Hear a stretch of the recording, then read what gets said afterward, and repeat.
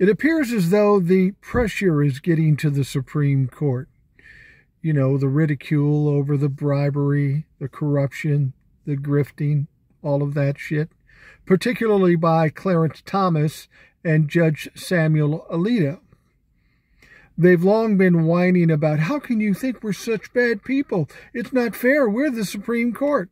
Well, you do fucked up stuff, people will think you're fucked up. That's just the way it goes. They acted above it all and like they weren't even going to talk about it. But just today, Judge Alito and Clarence Thomas revealed these luxurious trips that they went on with their billionaire boyfriends, as if that's going to make it all better.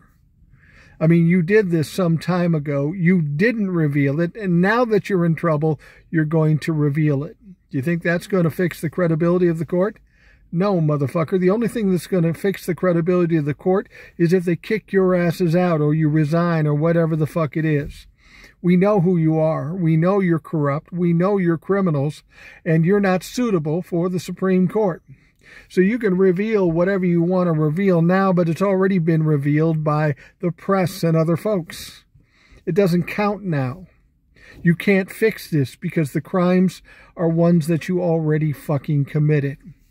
So Clarence Thomas, Judge Alito, if you really want to do the right thing, if you really want to do what's best for the country, fucking resign and get the fuck out of here. Write a memoir or something.